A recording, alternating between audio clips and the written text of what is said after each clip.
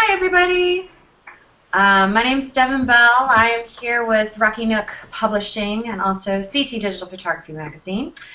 And we are fortunate today to have author Robert Fisher with us, aka Bob. What do you want to go by? Do you go by Robert or Bob? What's your preference? Either one. Doesn't matter. Either one. Let's stay formal. We'll call you Bob. Just kidding. So, Bob wrote a great book that is coming out through Rocky Nook, and it is the Digital Zone System. Does that look backwards to you guys? Nope. Nope, looks perfect. Great. The book came out last month, and it's now available in bookstores and also online in various places like Amazon and Barnes & Noble and O'Reilly Media. And today we're going to talk about the book and his inspiration for writing it, and a little bit about the Digital Zone System. So I will let the people who have joined us today and Mr. Fisher introduce themselves. Jack, why don't you go first, and then we'll let Bob go into, that way Bob can just segue into talking about the book. But Certainly. Well, Devin, always good to see you. And Bob, congratulations. I'm Jack Howard, author of Practical HDRI. Most recently, its second edition using HDRI imaging, using Photoshop, CS5, and other tools. And fortunately, Adobe was kind enough to not do much with CS6, so it didn't need a refresh as far as HDRI goes. They made a lot of major refreshes, but nothing in HDRI. And Bob, on a personal note, congratulations. It's I had a chance to look through your book over the past couple of days, and it's beautifully written, thorough, comprehensive, and still trying to wrap my head around it. But what I really like about it, and because it's a Rocky Nook title, it's amazingly well researched, gorgeously illustrated, and very methodical. And it's actually like a teaching book. It's not just, there's gorgeous pictures, but it's not just pretty pictures to dazzle. There's a very much an educational component, and I really look forward to digging into that. I mean, between this and the HDR Handbook version 2, it's a lot of heady reading this month, but I'm excited to steal some techniques from some of my favorite photographers. thanks, Jack. Thanks also for joining us. It's always nice to have you in on the Hangouts, and yeah, it's good to see you. All right, Bob, you want to go ahead and tell us a bit about yourself, and then we'll start talking about the book and why you got the crazy idea of writing one. Sure. Thanks for having me, Devin. Thanks for hosting this. Jack, thanks for joining in, and it's a pleasure to finally sort of meet you, at least in cyberspace anyway. And thanks very much for the kind words. I do definitely appreciate it. I'm a photographer and freelance writer. I'm Canadian. I'm based in a little city called Oshawa, just outside Toronto, about half an hour. And my primary commercial photography is architecture and some product, but mostly architecture. I'm a freelance writer as well, and I've done some writing for finance publications. My background, many years ago when I finished university, was in finance.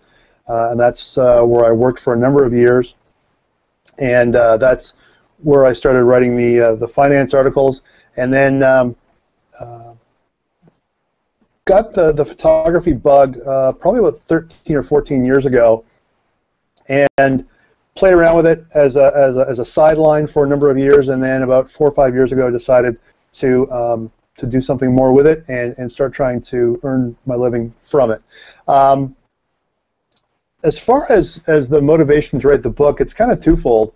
I got my start with film, and I shot 35mm medium format and large format, and both color and black and white. And I was never a very good darkroom printer. I understood the zone system, how it worked, and what it did, and why it worked, but I was never a very good darkroom printer. So when I started getting into scanning my film and working first in Photoshop Elements, and the first printer I worked with was an old, what was the first? Epson 2200 was really the first big commercially available printer that was accessible to the masses. And I liked what I was able to do digitally in terms of enhancing my photos, and that I couldn't do in the darkroom. And that sort of motivated me to move further along, and I kept scanning film for a number of years. I didn't buy my first digital camera until 2007. But when I did and started working with true digital images and raw images, and getting more and more into, particularly into converting to black and white, some of the techniques that are available in Photoshop are good, but they weren't working as well as I had hoped, or as well as I had wanted. So I started looking for other ways to try and figure out how I could get the look that I wanted in my pictures. And that's when I started thinking about reading about brightness ranges and dynamic range and that type of thing. And I started thinking about how I could work with the brightness or the luminance that's already in the digital image. And so that started me doing some research, and I started finding out about luminance masks. And from there, it just all sort of snowballed. And from learning about luminance masks to figuring out how you can manipulate those and create ever smaller divisions of those masks, and then work with them individually. That's really what led me to, this digital zone system. And I discovered that I could create sort of pseudo one-stop zones that mimicked what Adams had come up with in his zone system. And by doing that, I could then manipulate those individual small areas more easily than I could by doing dodging and burning with the painting tools that are available in Photoshop. I never found those overly precise, and I never found the quality of the result to be what I was really looking for. Mm-hmm. But this gave me something I was looking for. So when I started working with this, I decided that maybe some other people would like it as well, or find it useful. So that was part of the reason why I started writing the book.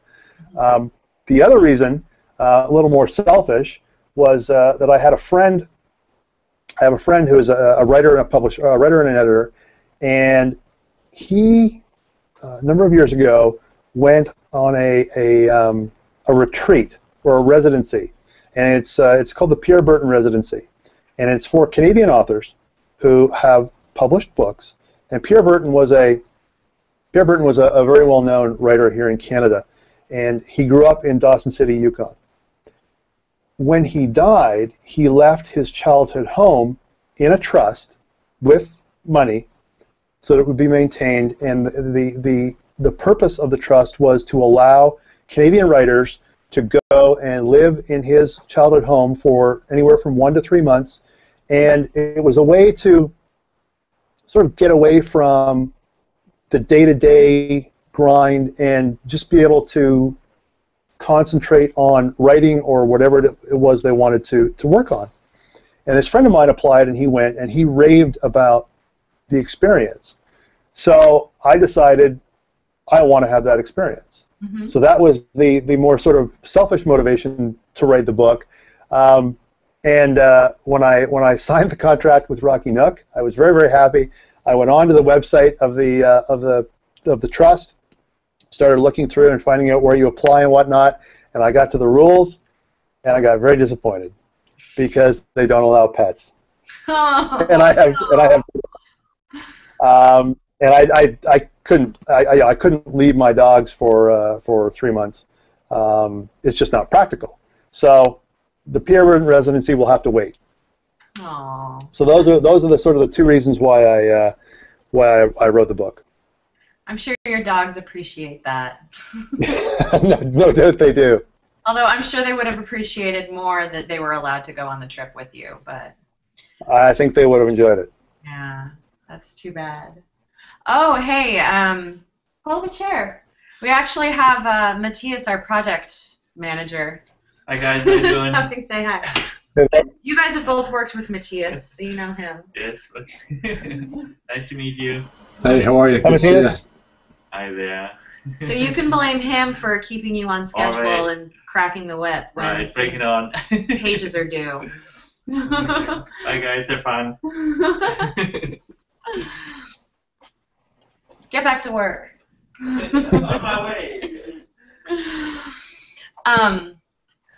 Right on. Well, thank you for sharing that, because I think that you know, there are a lot of photographers out there that are either hoping to get published, whether articles in magazines or writing full books, and sometimes it's not just being inspired by the subject matter that will motivate you enough to write the book. Sometimes you have to have a little bit more behind it, because it's a tedious task.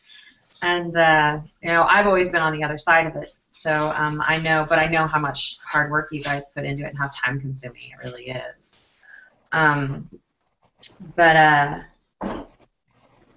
on, I was looking at my questions to ask.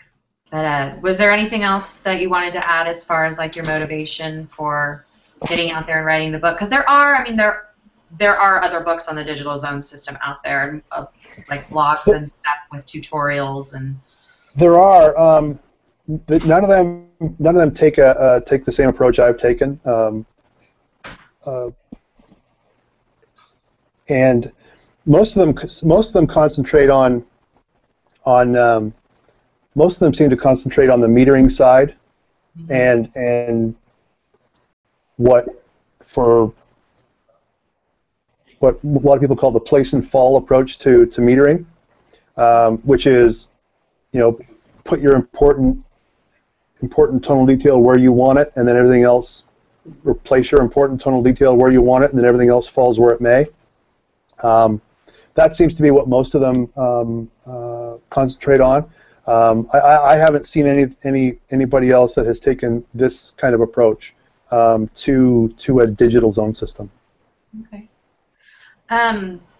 Maybe if you could just give us the Cliff's Notes version of, and sorry, that's probably a registered trademark, I can't say that, but how about the abbreviated version of, first of all, what the zone system is, just for those people out there and maybe the new photographers like me who aren't familiar with it. Sure. Well, the zone system was a methodology that was developed or created by Ansel Adams and Fred Archer. Fred Archer doesn't get the notoriety or the acclaim, but he was involved as well.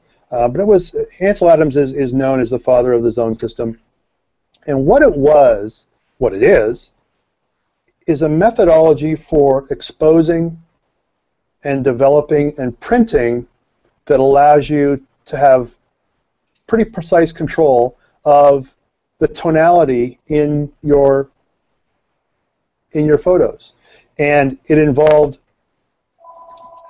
Adams knew how film reacted to light, he knew how film reacted to development chemicals, and he knew what he could do in the darkroom to manipulate gray tones as well. He worked primarily in black and white.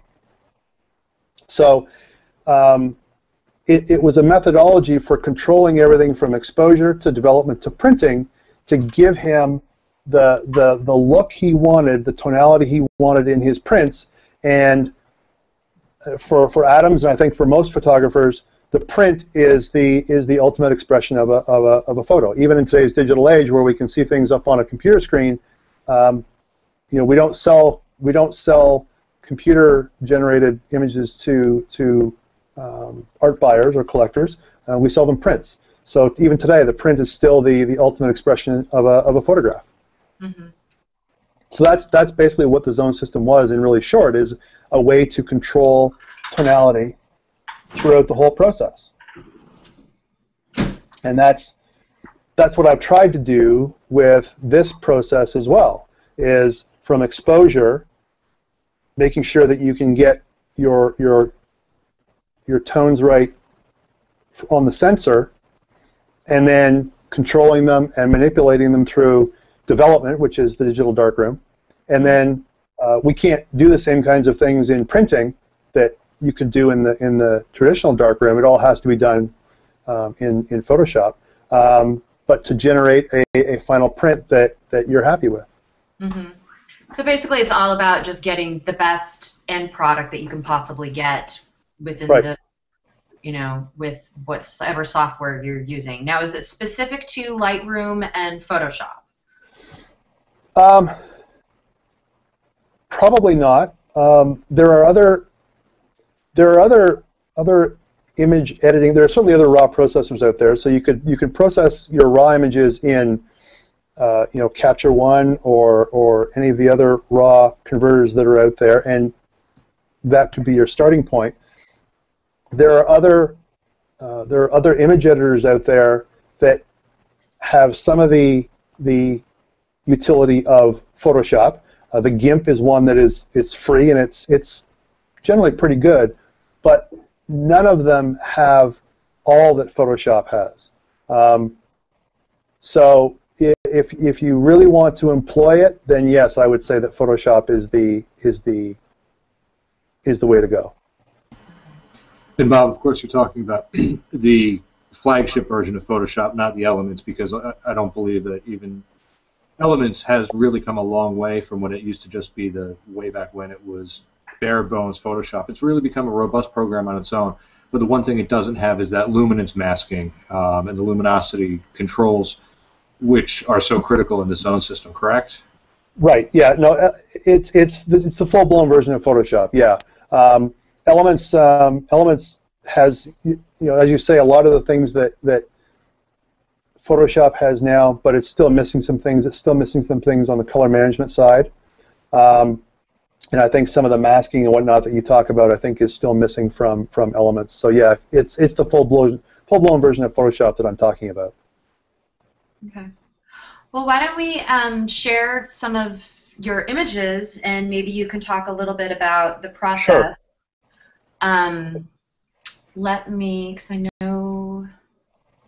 Let me do cease. Just 1 second. Screen share. And here we go. Okay. Okay. If you want to pull up the third image down on the left, the one below the green one. That one? Oh, the one below the green one. Sorry. Yep. My other left. This is one that's in the book, and this is one that when I started working with this methodology. Whoop, sorry, it's back. When I started working with this methodology, this is a perfect example of what I was talking about in terms of the dodging and burning and how I wasn't happy with what could be done in Photoshop with the traditional tools. If you look at the back of this image, you see the lighter areas in the trees, and at this magnification, it looks fine. But if you get in close, you'll see that it's not really all that precise, because I was using painting tools to do this dodging and burning work. And when you're working on really small leaves like this, it's hard to be absolutely precise. So if you want to flip now to the other version of this, which is on the right, the second version on the right. Sorry. This one. Yep. Now, Bob, please don't talk for a second so that the image will stay on screen, because Devin is pulling these up on her computer. Every time you start talking, it's going to pop over to you. So okay. Everybody should stand. No, I've got it. Sorry, Google Hangout technicality. I thought I had it frozen so that it's only my view. Are you continuing to see Bob when he talks then, Jen? I keep seeing Bob, but now I'm seeing just the picture, so it's working perfectly now. Okay. Okay, sorry, okay. Okay. So in this way, it's the same picture, and it looks. What I should have done is I should have put these side by side, but it's the same picture, but the result is a bit different, because Actually, hang on. You know what, Devin? I think if because you froze that, Yeah? I think it actually. I don't think the other picture pulled up. I think that's the same one. Okay, hold on. Close. That's better. That's it. Okay. There we go. So it's the same picture, but if you look in the back now, you can see that rather than just, particularly up on the sort of toward the left side at the back, instead of just sort of a similar mass of light-colored gray, now there is separation between some of the lightness in some of the leaves, and similarly on the right side. You've got different shades of gray that I couldn't bring that out easily with the traditional painting tools that you use to do this kind of work. But with the ability to use masks and work with the lightness that actually exists in the image, which is what you're doing, you can capture a very small range of lightness and then use curves or levels or whichever tool you want to manipulate just that very small area, and it's very precise. So this was when I first started working with this image in particular really was the one that I said, okay, this works. This is something that I think I can use and could be useful. And that really, this particular picture really sort of motivated me to try and move forward and put down the methodology in writing. If you want to move to the green, if you want to pull up the green image, this is a wild violet that actually grows in my backyard. And when the light hits it the right way in the morning, you get some really nice sheen on the leaves. And that's what I wanted to capture. And I didn't want it in color. I wanted it in black and white. So if you pull up the top left image, Devin.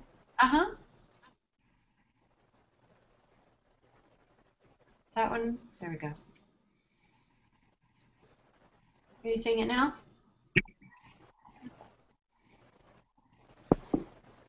Is that the right one?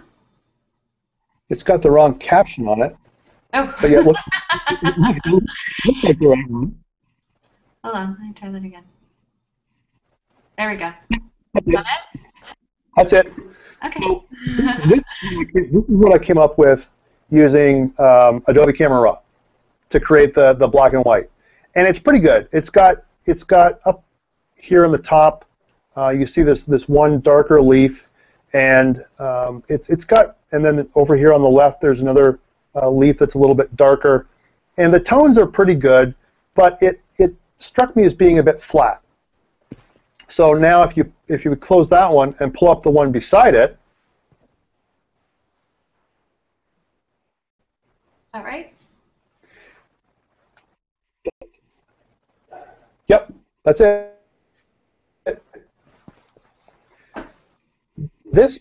This one, to me, is more what I was looking for.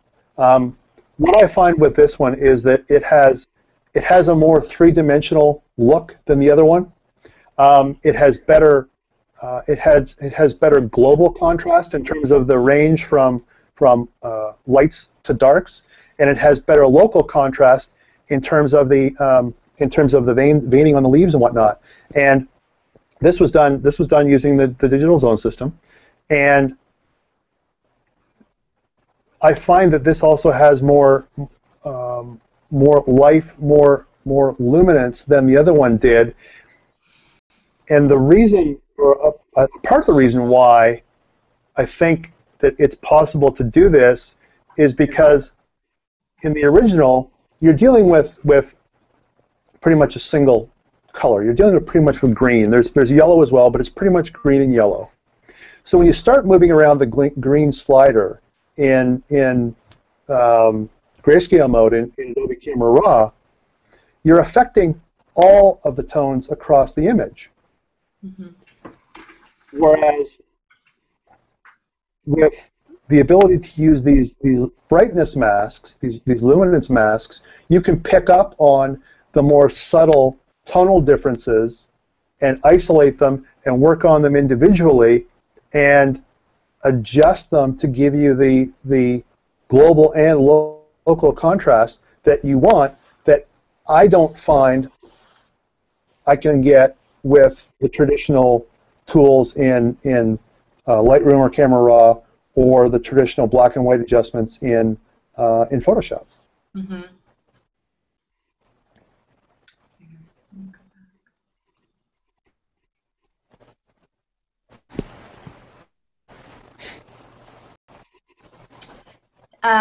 Let's take a look at now. Let's take a look at this beach rock image, just because it is the image that's on the cover of your book, and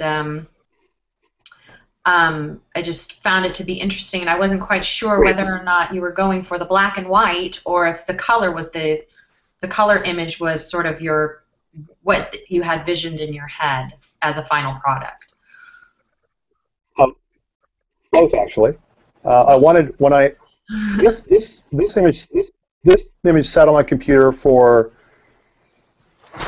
probably about 3 or 4 years, and I would play with it now and again, and I couldn't get what I wanted out of it. I was having difficulty finding a way to maintain the sheen in some of the rocks, like this sort of pinkish rock over on the right side, or the one just to the left of the blue rock in the middle.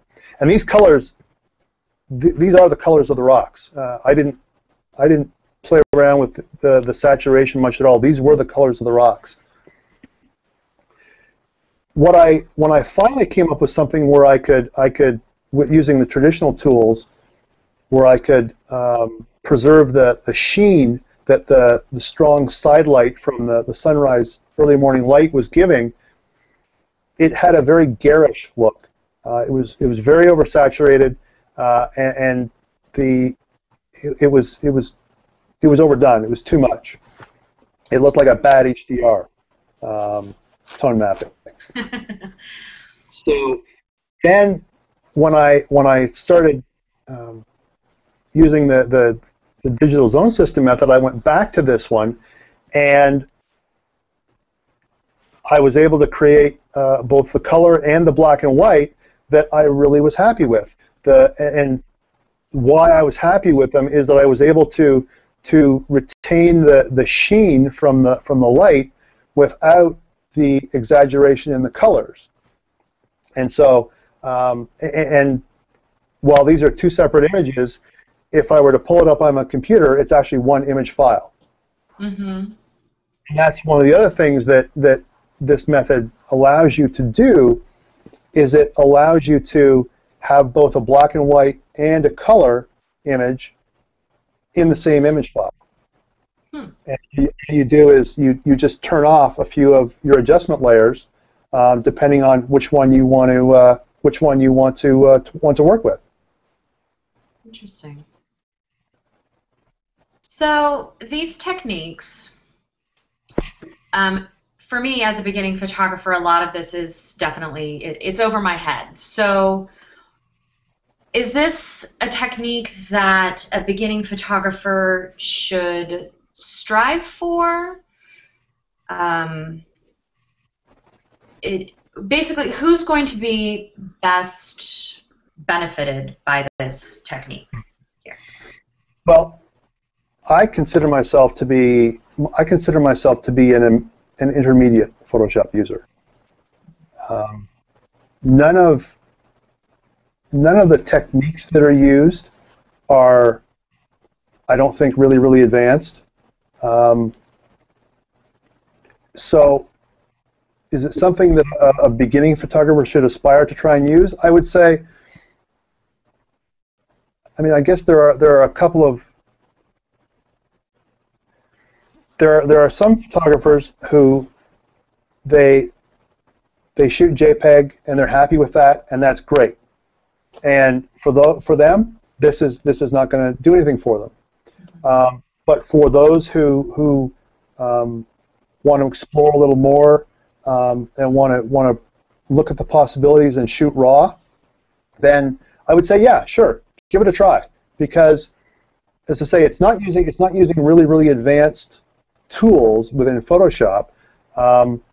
It's using curves, it's using levels, it's using hue saturation. It uses layer blend modes, but they're not really difficult to figure out.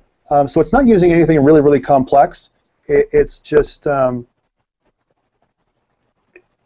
masking part of it takes a little bit to get used to. Mm-hmm. But there are actions that we've programmed that people can download from the Rocky Nook site, and the link is in the book. So that makes setting up the masks easier. So yeah, I would say sure. If someone who's beginning, who wants to explore more and see what they can do with their pictures, yes. Okay. Jack, did you have any questions for Bob? I know that you shoot a lot of HDR and obviously wrote a book about it. So have you used any of these techniques, or do you have any questions? Oh, I've got a lot of questions. I think, well, let me just start with a statement here. The thing that I think that is very interesting that Bob's talking about here is, yes, looking at this at first, again, any new methodology does feel a bit daunting. We are very much in an instant fix, one button, slap up a whole bunch of effects, treatments, masks on, the whole Instagram sort of nation thing, which I mean, more photos are being shared, but I think the more photos that are shared with just a quick slap filter and being thrown up on Facebook lends an air of disposability to them. I think photographers who want to slow down and actually explore the craft, whether they go into the digital zone system or they start learning some, of the HDRI techniques, or just simply moving beyond JPEG, or even shooting, starting to work on their photos by adjusting some of the sliders in Adobe Camera Raw, whether it's a JPEG or RAW, to kick the luminance up here as opposed to just clicking auto and shipping it off. It's all part of that process to learn, and I've always been a hands-on learner, and I've also been the kind that sees the work of other people, and I read half a book and I sort of read it and then as quickly as I can, just go out and try to take some shots to apply that technique, and sort of think with a goal in mind. I think, it's sort of that whole circle. When you start thinking more about the processing, you're going to start again going back to one of Adam's big terms of pre-visualization, where you go out into the field with a thought in mind, and whether that's whatever sort of project you're working on. There is such a thing as happy accidents, but there is also going out with the intent of saying, I'm going to go look at the light, and I'm going to look at a tool like the photographer's ephemeris to say, when is the light going to be good in this area? Like, I want all of these beautiful trees to have their sunset and their shadows at sunset lined up perfectly. When does this place hinge, and what can I do to bring out that tonal range? It's all part of, what can be best described as, sort of this backlash against the disposability of it and having a bit more object permanence in that slow, methodical style of photography. And right now, actually, what I'm into most is a little bit of convergence with time-lapse. And again, that's another one of those things that's thoughtful, and you have to have ideas in the field. You have to have ideas of how you're going to process that, and on top of how you're going to process that, there are now new ways of expanding the tonal range, compressing the tonal range. Tonal range in Photoshop. Photoshop CS6 has a new video component in it. It's it's a very great time to actually dig in and grab any angle of this and just say, I'm going to explore this and I'm going to start making and creating more in this, using all of these fantastic creative tools that are out there. And it's not that scary. It's not that scary to learn how to use, the advanced settings on the camera, which give you more control. And it's, I mean, one of the things people get nervous about manual mode, but the one thing that a lot of beginners don't realize is it's metered manual. It's going to tell you, it's going to give you some hints and tips, and you're going to learn when you're going to overexpose, when to underexpose, and I think it's all just, it's fantastic to see this book about this new methodology to get creative photographers and photographers who really want to explore the craft of it excited to share their work and just explore it further. So, I mean, from that end, it's I just think it's absolutely spectacular, and I really like hearing anyone's methodology create images that just are better expressive. And I mean, the thing I really like about this, Bob, is you focus so much on the technique, but the whole point of the technique is to overcome some of these image artifacting things, like how to get cleaner shadow noise, cleaner shadows in a richer tonal range, so that sort of that whole process at the end should disappear, so people can focus more on the end result, which is, I think, pretty much, I mean, everybody, there is a bit of gear geekiness in everyone who, so many people who pick up on this, but it's really the end result is the thing, and I think you offer a very cool guideline on how to take it to the gorgeous print. So, good on you. Thanks. You're right that it is heavy on technique, but I tried to make the technique, while it is, it is a book about a technique, I tried to make it not so heavy that people couldn't get through it, and to use it and to put the technique in terms of practical end use, which is, as you said, getting that ultimate expression of the photograph, which is a print. And your point about pre-visualization is well made, as well as well made too. There are a couple of things I talk about in here, specifically with a couple of images where I went out with a specific idea in mind, and how with some of the traditional tools I wasn't quite able to get there, but with this they just took them that next little level. But that's not so much the point. Is you can't get there if you don't have an idea of where you want to go to start with. If you get in a car and just drive, you're going to get somewhere, but you don't know where, and you may not know how you got there or how to get back. But if you get in the car with a destination in mind and a route, a fairly defined route picked out, it's going to be a much more, it's going to be a much more interesting experience. I have to say, sorry, go ahead. No, that's it. Oh, okay. I have to say that as a photographer learning, that is one of the lessons that I hear quite a bit, is have a vision in mind of where you want to go, and then find the tools to get there. And I know for me, it's all about getting that translation of what I see before my eyes translated through the camera onto the final image, and I'm still learning how to do that. But this is going to be an interesting tool when I'm more advanced and actually know how to maneuver through Photoshop. To add to the arsenal, and having that end result be, now the rest of the world can see what I'm seeing, and not the camera's interpretation of what I'm seeing. So, and that's a great point. Is if you leave it up to the camera, then you get what the engineers at Canon or Nikon or Sony think you should have.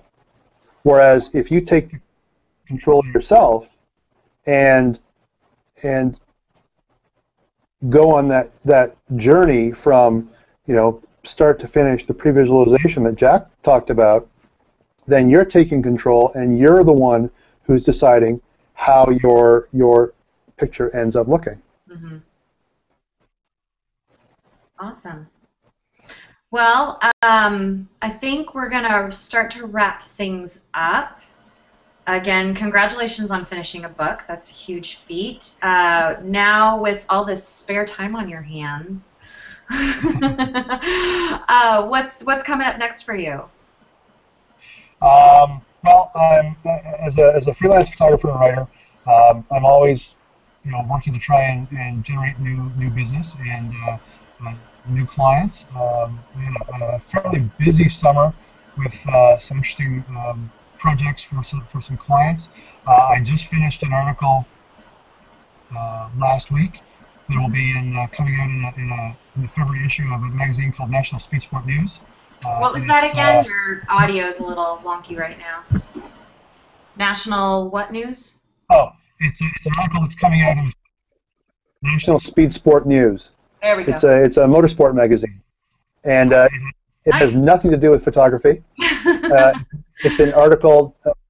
It's an article examining concussion protocols in major motorsport series. So there you go.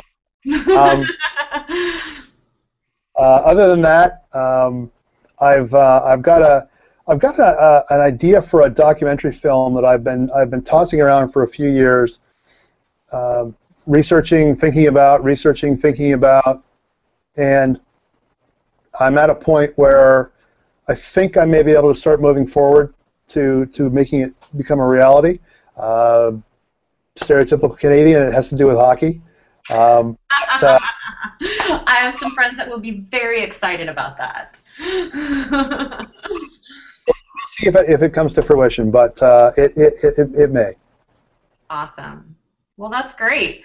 In the meantime, obviously you've got this new book that's out, and on the Rocky Nook Facebook page, and as well as on Robert's own, we are going to be giving away copies of the book this month. So go and check our Facebook pages. That's Rocky Nook, and Robert's is RF Photography, and that's RF-photography, correct? My Facebook? Yeah. Yes, hang on. Your website as well. Let's give everybody the URL. It's rf-photography.ca because he is. That's the website. My Facebook page is RF Photography Canada, all one word. RF Photography Canada? Okay. RF Photography Canada. Great. And I'll put those posts at the bottom of this Hangout as well, and on the YouTube page, so I'll put those URLs up. All right. Well, thank you very much, gentlemen. I appreciate your time. And again, congratulations on the book. And Jack, thank you for joining. And of course, good to be here. Yeah, it was great to talk to you all. So enjoy the rest of the day, and we'll catch up soon. Bye, everybody. Thanks, Jack. Thanks. Bye-bye. Absolutely. Congratulations, Bob. Bye. Thanks, Jack.